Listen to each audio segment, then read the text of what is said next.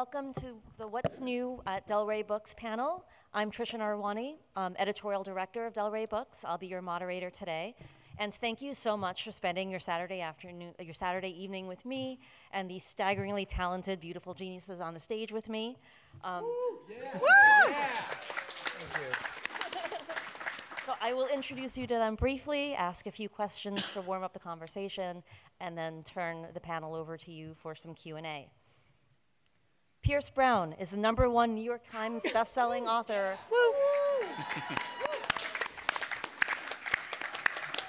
Of Red Rising, Golden Sun, Morning Star, Iron Gold, and Dark Age, which comes out on July 30th. Adam Christopher is a novelist, comic writer, and award-winning editor. He's also the author of The Burning Dark, The Machine Awakes, and Made to Kill, and co-writer of The Shield for Dark Circle Comics, and Stranger Things, Darkness on the Edge of Town. Woo! Delilah S. Dawson is the author of the New York Times bestseller Star Wars PHASMA, hit Servants of the Storm, the Blood series, the creator-owned comics Lady Castle and Sparrowhawk, and the Shadow series.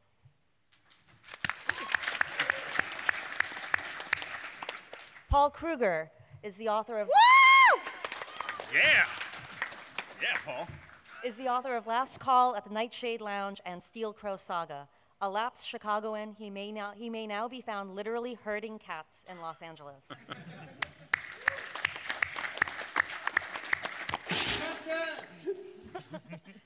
Chuck Wendig is the New York Times bestselling author of Star Wars Aftermath, Wanderers, and the MIRIAM BLACK thrillers, the Atlanta Burns books, Zeros, and Invasive. He is also known for his popular blog, Terrible Minds, and books about writing such as Damn Fine Story.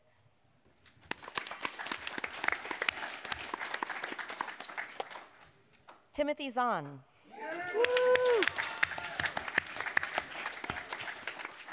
Tim is the author of more than 40 novels, nearly 90 short stories and novellas, and 4 short fiction collections, including his Star Wars novels, with more than 4 million copies of his books in print.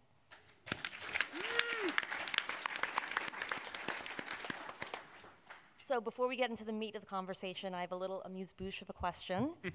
If you had to choose a food or drink pairing to go along with your most recent book, what would you recommend? And Paul, you know I had you in mind when I wrote this question. Shucks. Hi, everybody. I'm Paul. Hi, Paul. Hi, Paul. Paul, your three name tags told them.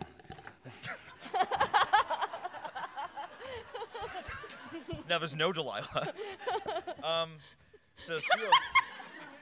So CROW SAGA is my examination of 20th century Asian colonialism through the lens of Pokemon. And with a hint of Avatar: The Last Airbender, you can't leave that part out. It's true. A soupçon of Full Metal Alchemist. But I chart so much of the character development through the exchange of the Philippine national dish adobo. So I feel like the only way you can properly pair this with anything would be a big steaming bowl of chicken adobo and rice. Where are my Pinoys at? Yes. Paul loves mushrooms, so if you have some mushrooms, bring them to Paul. Fucking hate mushrooms so much. I will punch every mushroom in the balls. You two are not good at mushroom anatomy. Mushroom balls? Yeah. All right. Okay. It's going to be that kind of panel. Am I going? I spoke. I must go next. Wanderers is a big book. I mean, like it's a real bison bludgeoner of a book. So it's going to take you a long time to read it. So really just pick like a simple, easy 7-course dinner. And just from start to finish, you'll be there all night. It'll be great. I write for just normal, everyday, average people, so pizza and Pepsi. Is me? Okay. Well, I don't exist anymore, so who could say? Did you guys hear something? Yeah, so for Princess Beard, if you've read Kill the Farm Boy, you know that there is a feast scene in there. So I'd have to say it's like a properly moistened, subtle kimchi medley over... Sounds so appetizing. Properly moistened? Yeah, over a soup song. of orecchiette with like a goat haunch with a hoof still attached. That you could pick that up if you needed to. But if it was Black Spire, I would say Endorian Tip-Yip, fried Endorian Tip-Yip, and maybe Oga's Obsession from the Cantina and Galaxy's Edge, along with a. They have a Bloody Rancor drink that like comes with a bone in it, and I'm here for that. So if you go to Galaxy's Edge and you want to eat a bone, I hear it's a cookie, but who knows? You know, for Dark Age, it's a rather stressful book. It's the 5th in the series.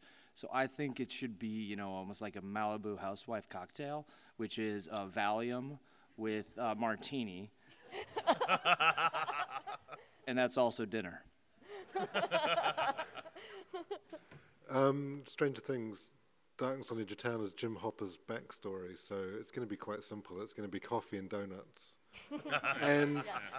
And like the weird, like I'm not American, the weird 70s and 80s American like Twinkies and ding dongs and just, which to me are like completely alien and bizarre, but clearly Hopper's. There's no need to say it so pejorative. Ding dong. Ding dong. Yeah. I saw some today and I was like. Didn't he call it like Chianti when he was in that Italian in the restaurant? Chianti? Yeah. Chianti, Yeah, nice like that netting on the bottle of the Chianti at Olive Garden. And fava beans. You are crossing the streams, my friend. So like a lot of readers, I read books for the characters. In your most recent book, which character was the most challenging to write, and which one was the most fun? Pierce, you want to take this one? Crap. Pass. I'm going to rehearse. Oh, okay. Yeah. You make Tim go. Okay. Now I feel like I'm the one hurting cats. The most challenging probably was Assistant Director Ronan, because he is just so enamored with the power and the skill of Director Krennic that he's I guess the technical term is toady, and I don't hang around with people like that very much, so I kind of had to invent him on the spot. Probably one of the most interesting is, well, as always, Eli Vanto is always fun to write. It was great to bring him back. Wanderers has a whole shotgun blast full of point of view characters, so this is tough. There's a villain in the book named Ozark Stover, and he's the head of this militia, and as things start to fall apart in the country, as sleepwalkers begin to cross it, we get into, you know, what his plan is, and he's not a nice person. So it's tough getting into his head, and challenging to be empathic toward that person. The most fun is there's an aging rock star who is trying to use this sleepwalker flock and the sort of tremors in the world for his own popularity. Pete Corley.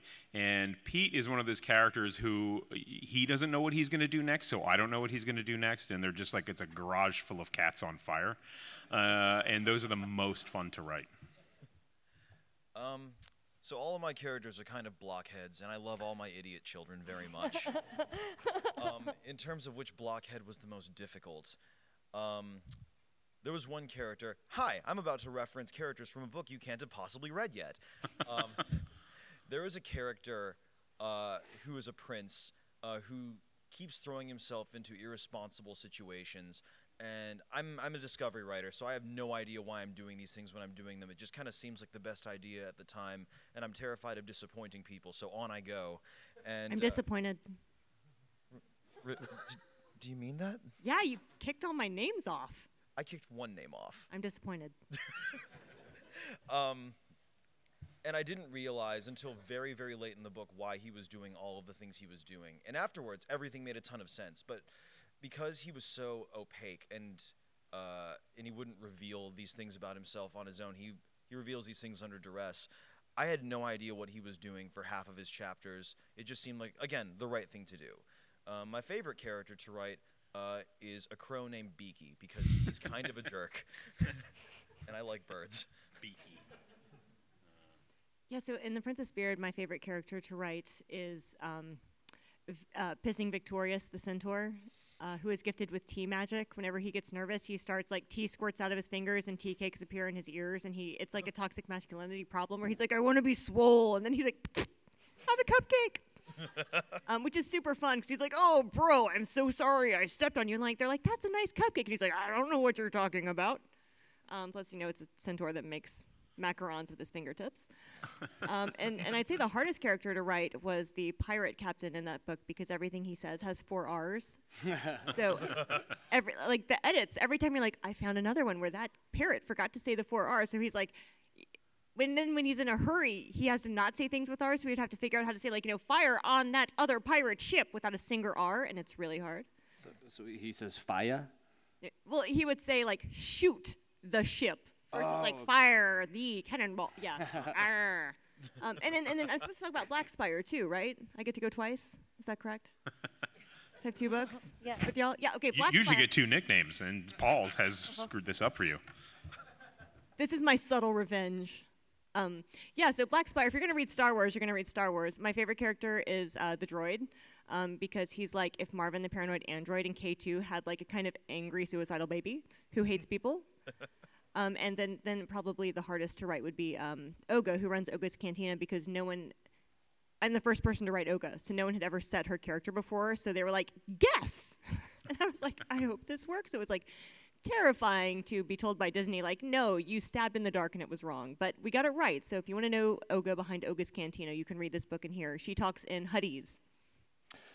So Paul, I figured out what I'm going to say now. So Paul mentioned blockheads, right? All your characters blockheads. Unfortunately, I've written a world where all my characters are empirically far more intelligent than I am.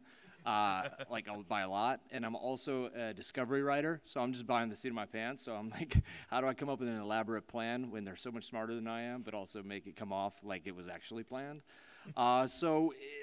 Pairing that up with the big problem, I think a lot of times is expectations for characters. So my books are all told first person narrative, and there's a lot of times a major character, for instance, Mustang or Virginia in the new book, has always been a important character and romantic interest to the lead character, whose POV we're seeing her through, and all that is projection. So how does that person differ from his projection of her? Does he hold her up on a pedestal? Does he think that she's less capable than she is more capable?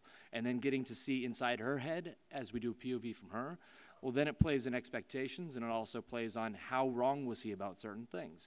So it's a juxtaposition of the projection of love and also social dynamics onto an individual, while then also saying, who is she? What are her insecurities? She's a human, right? So she's smarter than I am, but she also has base human things, which are child trauma, or things that quirks she can't get rid of, and insecurities that plague her continuously, even if she's far smarter than I am and the leader of a society. So I think she's the most fun, but also the most challenging, because you get to discover new things about your writing. And I've also never been a woman, and she's a woman, so it's very interesting to write from a different point of view. That's true. Yeah. With Stranger Things, obviously I'm writing characters which already exist, and characters which people love to see on screen. So it's a challenge, which is quite different from writing an original novel, as most of our panelists probably already know. Hopper was the easiest character to write because David Harbour's performance in the TV show is so strong, and he brings so much depth to Hopper that as soon as I started writing the book, I just heard his voice and could see the character, which is good because, as a fan myself of Stranger Things, or any kind of property, when you pick up a book, you want what it says on the cover. So Stranger Things has to be Stranger Things. The most difficult character was 11, who, she's a damaged child who has been through an experience that no one has ever been through. So to get her voice right in the book was so hard. My editor Tom and I were literally going through episodes of Stranger Things, with every scene that she was in, counting the syllables of her dialogue to make sure that we had the pace and the beats of her performance captured on the page, which is something I can say, Netflix were very keen that we kind of get that right because she's obviously the main character. But like challenging, but also satisfying to actually kind of get it right, which is the great thing I like about things like tie-in fiction. Is like when you get it right, it's really cool. It really works. So let's talk a little bit about writing process. What is your daily writing practice like? Do you have a word count goal? Do you write for a set number of hours a day? Something else? Well, here's the funny thing. Whatever I tell you is going to be like 70% of the case bullshit. Because I'll be like, here's my ideal day, and here's what I'll tell you to make me seem like an interesting novelist. And then like what I actually do is stare at the computer screen until like 5 hours later I work up like the nerve to, blitzkrieg into it. That's mine.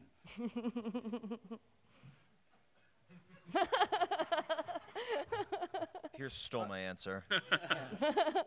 I can tell you the fake one. It's pretty cool. I want to hear the fake one. You guys want to hear the fake one? Let's hear the fake one, yeah.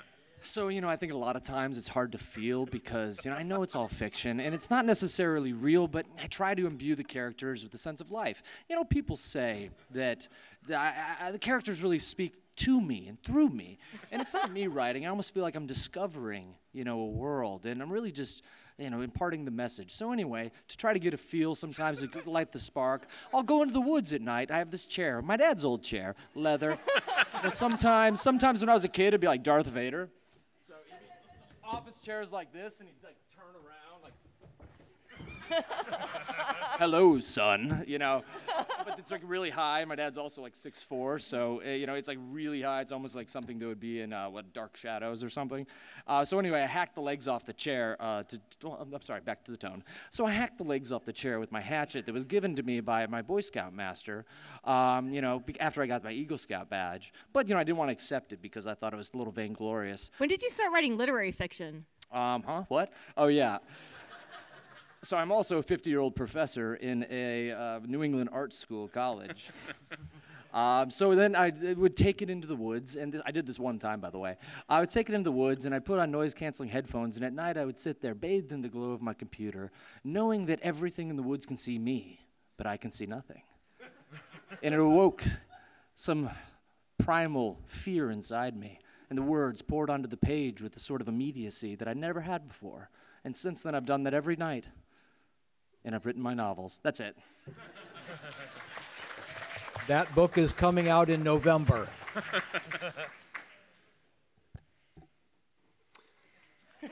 Okay. All right, I will jump on this grenade and try to follow. Because the honest truth is, I wake up, and then I make some breakfast tacos, and then I eat those, and then I open Crunchyroll. And then I watch a couple episodes of Mob Psycho 100, and then I make lunch tacos, and I eat those lunch tacos, and then I watch a couple more episodes of Mob Psycho 100 until it's time to make burritos for dinner. And then after I do that, I look up and it's 11:30, and I say, "Motherfucker!" And I say, "Well, I can't start now. That would be ridiculous." So I go to bed, and then the next morning I wake up and I make breakfast tacos. Very accurate. I have such a boring style. I tend to wake up between 5 and 5:30, check email, feed the cat, check some more email, check some websites. The cat comes by and decides she wants to sit in my lap. So that means I can't do much work except when I can type with one hand. Eventually, she will get up and go to the blanket that's sitting behind my computer, because by this time my laptop is heated up enough to be sending warm air that direction, so she settles herself down there. My goal is to try to get 1,000 to 1,500 words a day done between the tacos and everything else. 1,500 tacos a day. Yeah, it's the something sumo diet or something.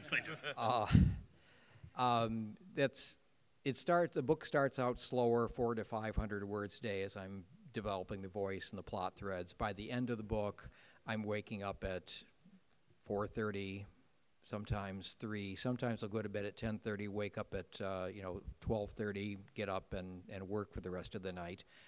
I typically can do a book in 4 months or so, or can schedule a book that fast. And that is not nearly as fast as some people do it, and not nearly as slow as other people do it. So I'm kind of middle of the road on that. So, but the cat is pretty much always there. That's a good memoir name. The cat is pretty much always there. But you need that companion. Like writing with an animal with you is a totally different experience than without a cat. Because my dog like changed my writing life. Wait, Like, okay, something else knows I'm alive. Yeah. The dog also writes the books, which is good. You'd actually believe it sometimes. I let my dogs write at least half the book. Wanderers is a book that taught me I don't know how to write books, which is a bad sales pitch, but you're all stuck here. So I used to think that I would have the thing where you'd write 2,000 words a day, and I would get up at 6 o'clock in the morning, and I would write for 2 hours, or I would write for 45 minutes, and then 15 minutes of staring into the Sauron's eye that is Twitter. Staring contest, Sauron. He always wins. So, but Wanderers just totally screwed that up. I didn't know what I was doing with it. Sometimes I'd write 1,000 words a day, sometimes I'd write 5,000 words a day. It came in these massive, strange fits and starts, and I didn't even outline it like I normally outline it. So, I think the only lesson there for me was that writers are very good at codifying their process, both for other writers, in which we tell them advice, we give advice and tell how you do things, process information. And we expect these sort of truisms about our job and how we get things done. And I think it's valuable not only to not teach other writers that all this stuff is automatically true, because we all get to the book however we get to the book, but that's also true for ourselves, and that sometimes every book demands its own peculiar things, whether it's write every day or write once a week or kill a black goat in the forest under the blood moon. Whatever it is you've got to do to get the book done, that's what you do to get the book done. Do you find yourself doing a different ritual for each book on accident almost? Like a blood ritual or a literal actual ritual? Blood ritual sometimes, you know, but I'm not like just saying blood ritual. Sure, no, I mean, I think you just got to listen to the God in the woods and the dark hole, and whatever the dark hole whispers back to you, you do it. So listen to the dark hole. Listen to the dark hole, yeah. Okay. Whatever's in there. Sometimes there's eyes. Chuck, after reading Wanderers, I believe. That's how I got that book. Yeah, I listened to the dark hole. I just had that Brooklyn Nine-Nine title of your sex tape. Huh? Yeah. We have memoir titles and sex tapes, so we're good. We're good. Sure. So The Princess Beard is very different because I co-wrote it with Kevin Hearn of the Iron Druid Chronicles, who's right, best dude on earth. Super privileged to write with one of my best buddies, who's a really great writer. So it's a very serious, esoteric process by which we went to Seattle and got drunk.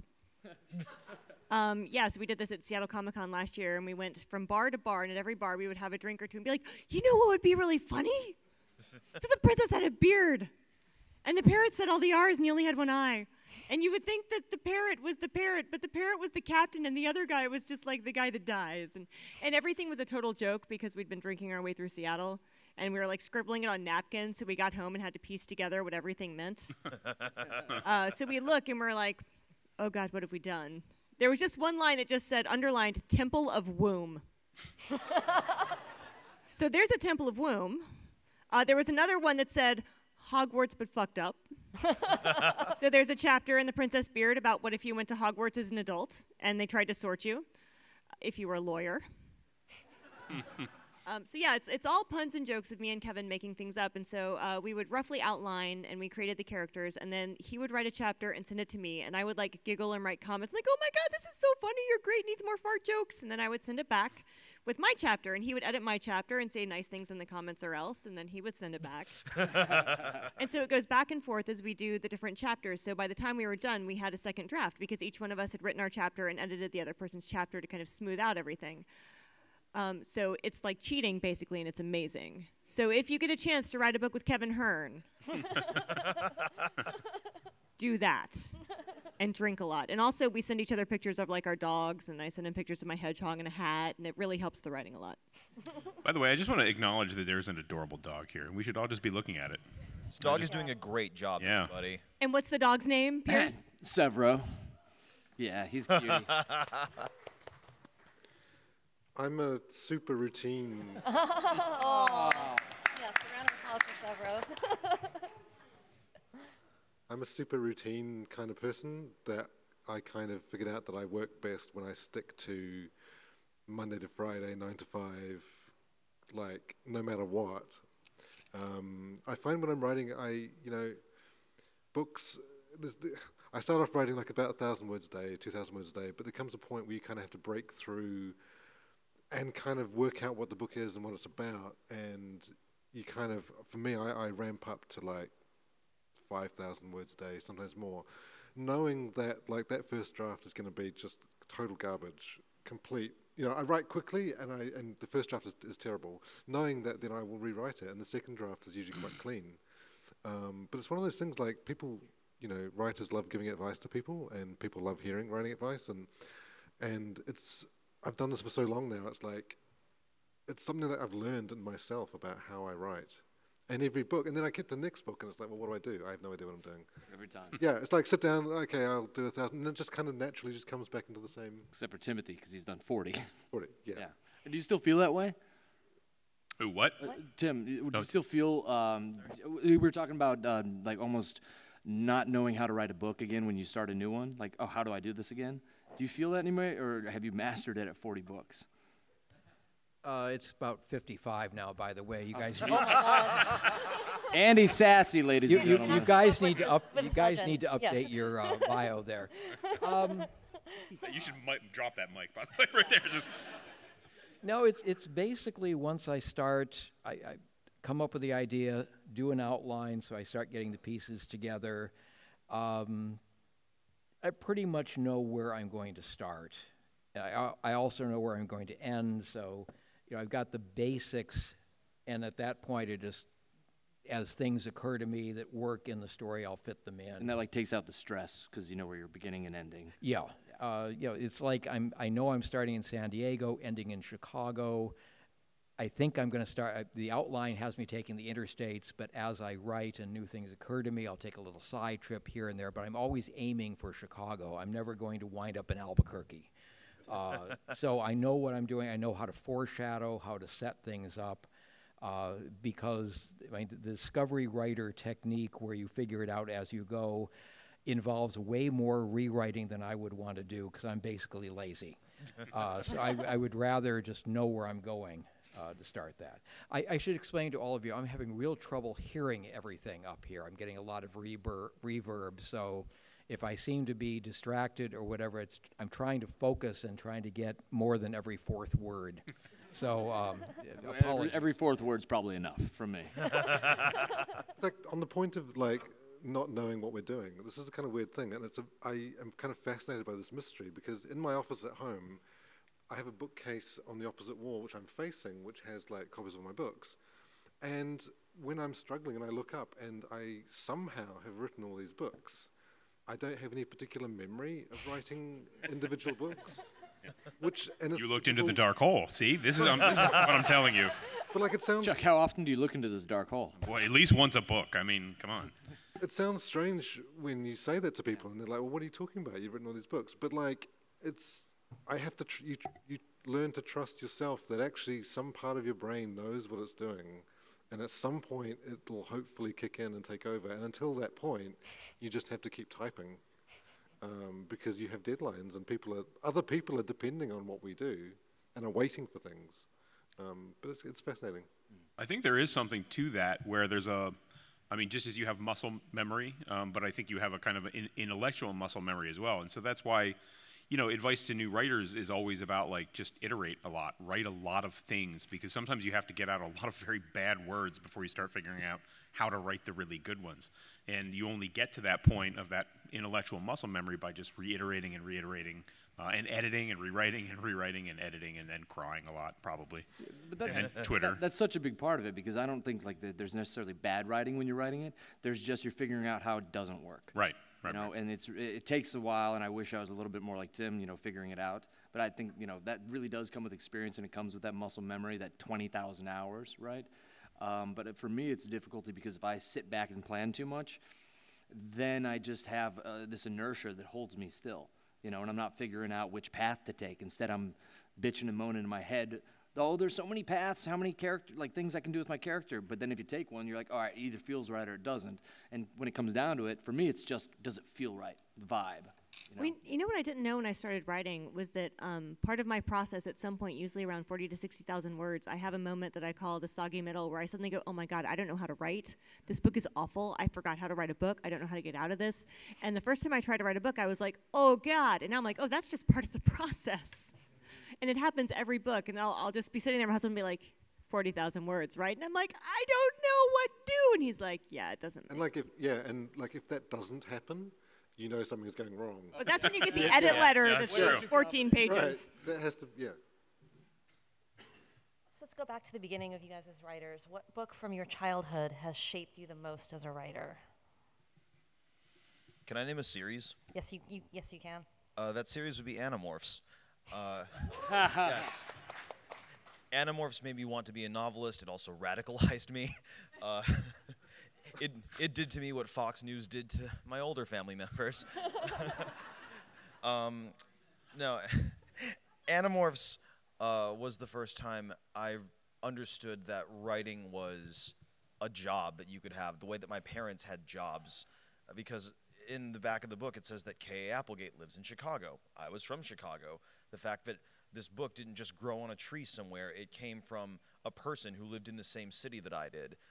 Suddenly I realized that that was a thing that you could do. And then the moment I realized it was a thing you could do, it was the only thing I wanted to do. That's when I started analyzing the way that books were put together instead of just taking it in as the experience.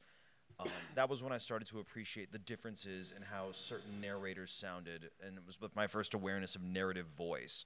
It was my first experience with long-form serial storytelling, a thing that I would grow to love more when people started putting anime on TV, and they trusted that kids could handle continuity and long-term consequences. And those are the kinds of things that I like to export into my stuff. I always go back to trusting your audience. And Animorphs trusted me when I was all of 8 years old to understand how complex and fucked up trying to do the right thing could be. Animorphs.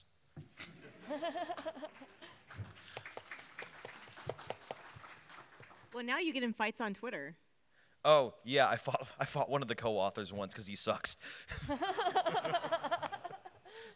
it's taught you that your heroes will disappoint you.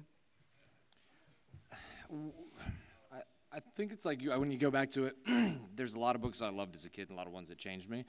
Like the Iliad was really important for me because it's kind of the foundation of so many other things, and so many other books explore the themes that are dictated in the Iliad. But to be honest, it goes down to the things that made me have an internal monologue the most. And it's the books where I'm sitting there and I'm wondering what's happening with the characters, where I'm wondering what their lives are doing, what's like in their spaceship or their castle or whatever. And I'm not even kidding. It's Heir to the Empire. Because I read the THRAWN series so many times as a kid, and it opened the door for me to the Star Wars EU. And that extended universe was, it allowed me to just continuously project it. There were books coming in all the time, and it was a world I knew, but I kept to constantly rediscover it with old friends.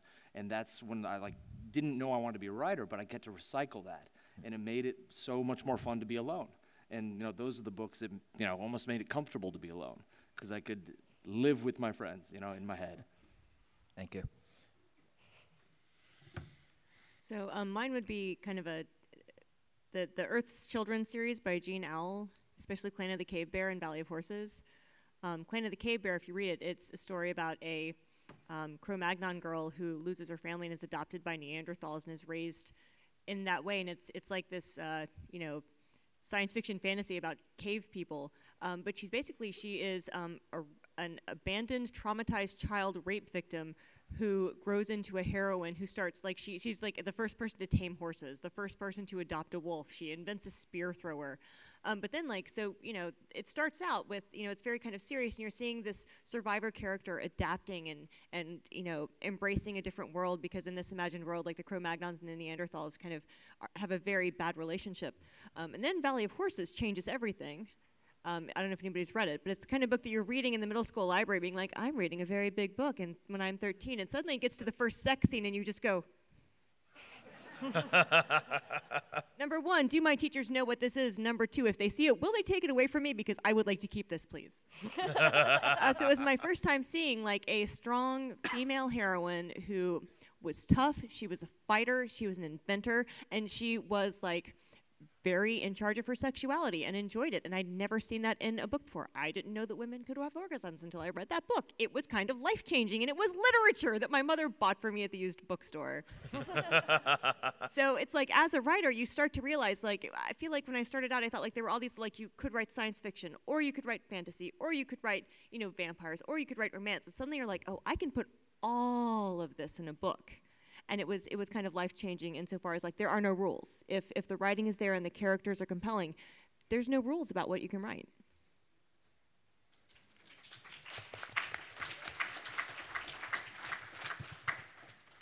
Yeah, I don't have any specific book. I read science fiction pretty much through childhood, you know, teenage years, adulthood, etc.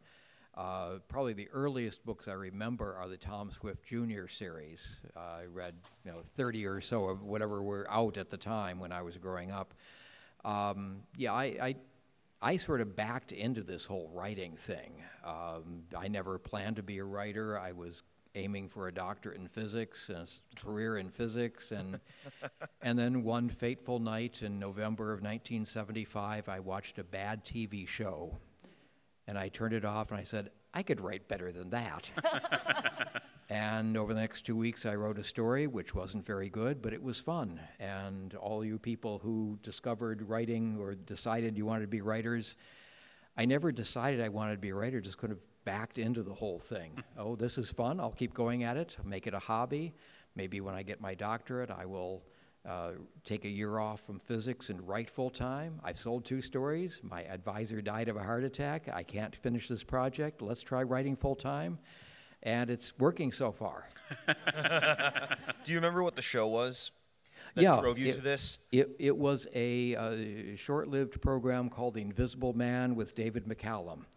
I liked David McCallum. I love him as Ducky. I loved him as Ilya Kuryakin, but you got to give the man something to work with, and they didn't.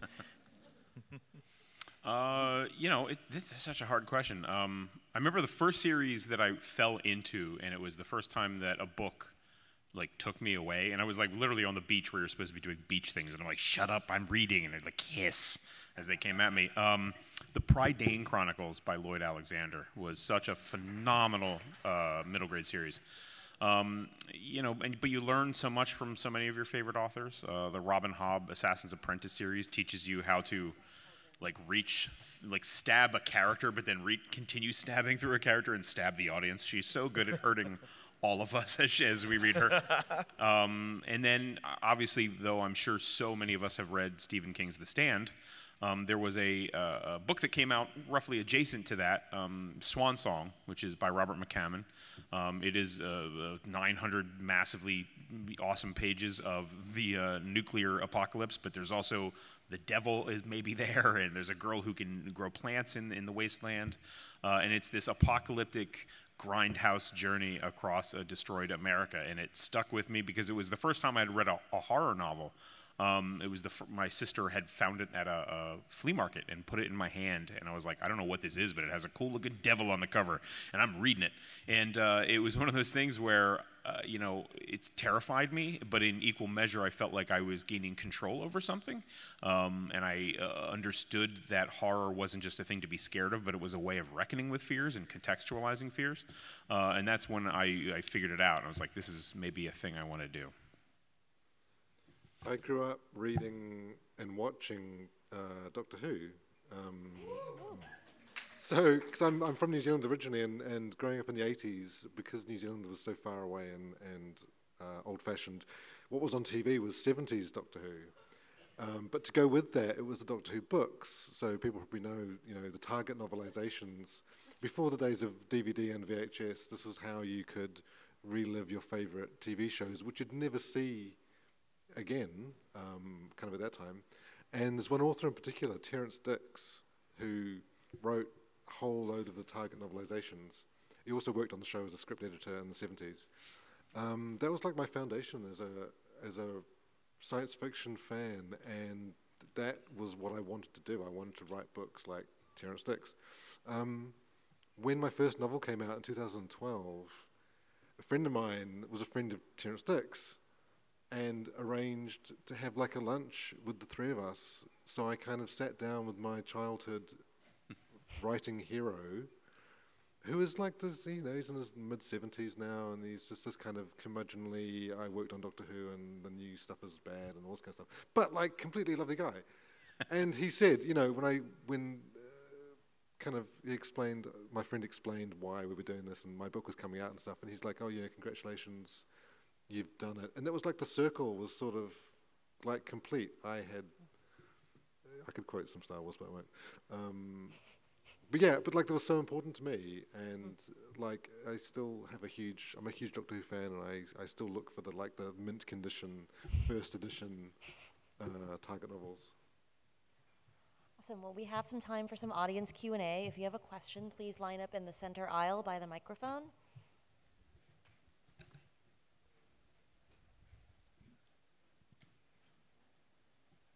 If there's too many of you, you will have to fight.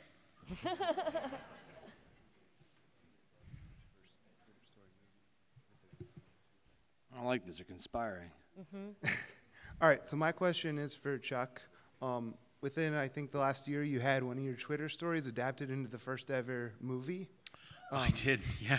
What with Sam Sykes. Yeah. What was that like? And is there another Twitter story that's maybe your favorite that you'd like to see something similar happen with?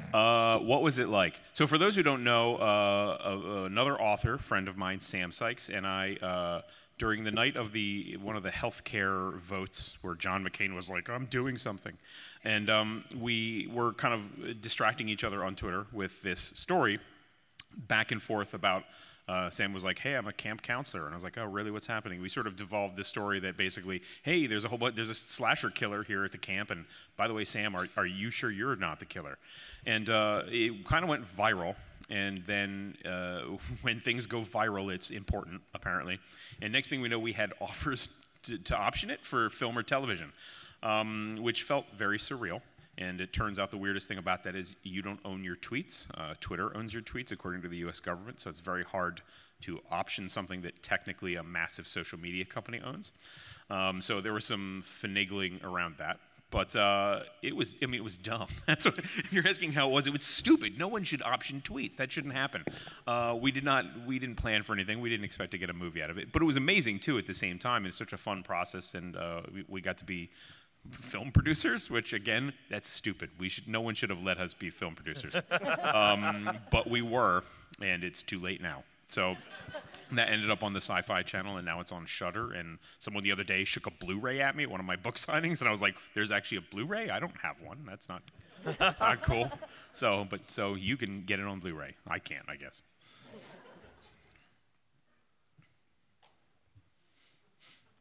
Hi. This question is for Chuck and Pierce, especially about like the Red Rising and the Aftermath series. When you have such a large, diverse cast of characters, and like you know that you've probably fallen in love with a lot of them, your fans have. What is it like deciding when and like who some characters should either go away or be killed off or die? I have no problem killing a character off. Yeah, obviously. What my problem is when should I shine the spotlight on certain characters in the large cast? Yeah. It's like, how much room should they get on the page? And to be honest, I think that's what I get more people emailing me frustration about, that their favorite character didn't get more screen time, basically. And I think that's harder, because killing them, it always feels right. You know, it's a vibe thing. You know, I've killed characters off and brought them back. I've half-killed characters, and my editor says, no, you have to kill them. And I'm like, but I like them. And then they says, that's why you should kill them. And I'm like, you're right. And I only talk like that to my editor. And I think that it has to feel right, but it can't be cheap. It can't be shock value. It has to generate a shift in the story, or at least be a thematic thing for the story. It has to resonate either on a theme level or on a plot level or on a character level. If it doesn't do that, then you're in violation of the creed you signed with the audience, which is not to fuck with them just to get a shock, you know? My process is fairly similar to that. I look into the dark hole and I listen, and the dark hole whispers a name of a character, and then I kill that character to satisfy the darkness. Chuck, what does the dark hole sound like? It's different. Sometimes it's a little bit of a hiss. Are you sure that Sam Sykes is not the dark hole? He might be the dark hole, and that's okay. Is Mike this a Cole the magic dark hole? 8-ball? It's a magic 8-ball, actually. I just shake it, and then it His tells name is me. Mike Hole. Yeah, it's Mike It's Cole. Mike Cole. No, you know, it's weird, but I actually try very hard to not kill characters, just because it's usually more interesting and troubling to leave them around. And if I'm going to hurt them, then I want them to stay and continue to linger in that pain, because I'm a monster. So, but when you do it, is something you're considering theme and story and impact, and sometimes you do it for like a random happenstance, so it feels shock-worthy. But for me, I think it's more interesting that when that shock comes, you then look back and feel like it was earned, and that's the big thing about stories for me, is earning all of the pieces. I've only done one random killing, and this was at one point where I needed... Literally, he has literally done this. Oh. Not in a book. Not in a book. Oh, we're talking about books? Yeah. Yeah. Explains the body under the table over here. This These is are not, all highly premeditated. no one's recording this, right? This is fine. But like I reached the point where I needed to show just the capriciousness of a character and of war itself, and just setting up a character, the Jackal, to be a great villain throughout the series, like to be the big villain. And so I needed him to kill one of the main characters or one of the secondary characters. So I took everyone's name except for the main character and put it in a hat. Yeah, no, this was really cute when it was for me. Because I did this and I drew out a name, and I looked at it and I had a whole plot developed for this guy, like love interest and everything. I don't plan anything out. I planned this guy out, and I had to kill him. And I put it back in. I'm like, no one is here. No one can see me doing this. And at this point, it was like my wildest dreams. I'd have a book contract. So I'm like, no one's gonna read it. No one's gonna get mad. So I kill like the favorite character of everyone in the first book, and I have to live with that to this day. But I still have the hat, and ironically, the hat has Deus Ex Machina written on it. So it's just one of those fun things. Yeah. See, you have a dark hole too. It's just a hat. It's fine. Yeah, it's just a greasy hole. Yeah. Sorry. Too much. Sorry. I forgot. Please be aware, many members of your audience may be under 18. Paul, I've been meaning to bring this up to you. Those F-bombs have got to stop. Listen, that dog is clearly under the age of 18. I can't believe you would put that filth in their ears. Okay. Thank you. Good time. Good time. Hello. First off, I want to say props to Paul and Timothy for being cat dads. I am a cat dad myself. My cat Bacon will be 20 in September. Wow. Bacon. Second, my question is, if you had a character of any of your books that you would call, your best friend, the one that you would have a dinner date with, your ride or die, somebody you'd call there'd be the Better Call Saul persons. Which character would be from any of your book series, and why? Well, I mean, are you having pizza with them or hiding a body with them or both? It can be both in the same time. A date and a body hiding ritual. It's your best friend. Well, for me, it's Mr. Bones in Aftermath. He's a lovable. There's one guy. He's like, yeah. He's a lovable, huggable murder droid, and he will protect me through all things. That's it. No one has any answers. It's just me. Very complex question. That's tough. Yeah. I've been talking a lot. Someone else talk. I have a character called Rey Electromatic, who is a robot detective who's actually a robot assassin. He'd be good company, I think. He has a 24-hour memory, so like you could do anything at all, like hide a body, and then the next day he doesn't remember. And it starts all over again. There's a 60-pound fox in mine named Sophocles, who has repeatedly been cloned throughout his life. So he's literally the 18th clone. So 700 years this one family has had him as their fox, and he's pretty smart, and he just like he thinks he eats jelly beans, and I want to hang out with that fox. I would probably pick Admiral Aralani because she was back there when THRAWN was still in the unknown regions. She probably knows a lot more about him, and it would be interesting to have a discussion with her. There's a character in Steel CROW SAGA whose name is Shulan, and Shulan is obsessed with detective fiction because I am obsessed with detective fiction, and she enters the story because she's gotten it into her head that she can go out there and live a big detective story if she really wants to, especially if she can use it to embarrass her sister. And I enjoy the idea of somebody using books to aid their pettiness. That is something that I wrote from a very personal and deep place. Also, she has a pet rat, and the rat is cute. I think rats are cute. So mine would probably have to be Vi Marati from Phasma and Blackspire. Like she's deadly, she's a spy, she's charming, she takes no crap, she's a terrible knitter, which makes me feel good about my worst knitting. But I've literally met her. For real, I'm not making it, like, if you go to Galaxy's Edge at Disneyland, like, Vi exists. So I kind of say it's like, remember that day on Sesame Street when Big Bird, after years of talking about Snuffleupagus, finally Snuffleupagus showed up? And everybody realized that Big Bird wasn't a paranoid schizophrenic, like, Snuffleupagus was real. I've met my Snuffleupagus. And she's really nice. Look at the good boy. Okay, now I just want to write a corgi with belly rubs, because, yeah. The corgi getting belly rubs up here. You all need to understand that. Thank you for your question. Yeah. So I think we have time for one more question. No pressure or Come anything. on, you can do it. It's got to be good, though. It's got to be spectacular. Yeah, the best question you've ever asked anyone in your life. Oh, damn it.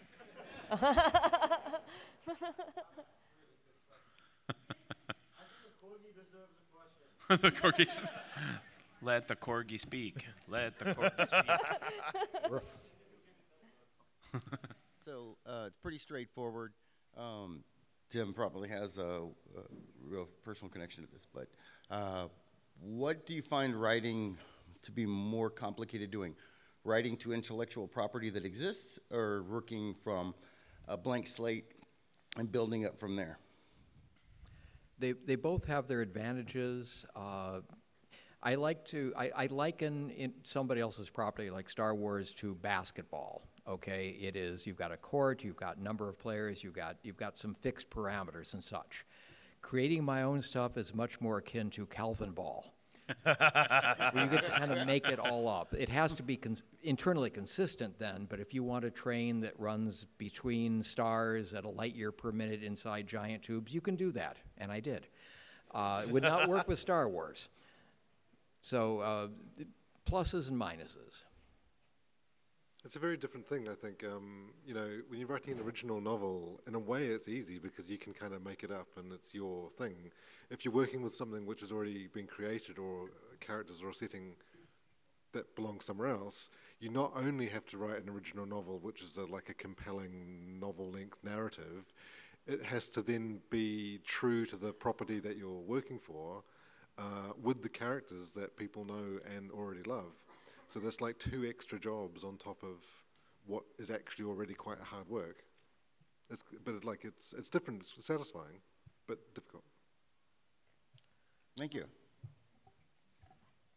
I'm sorry to say that we have to say goodbye. Thank you so much for being an Thank you, everybody. audience. Thank you. Thank you to our panelists.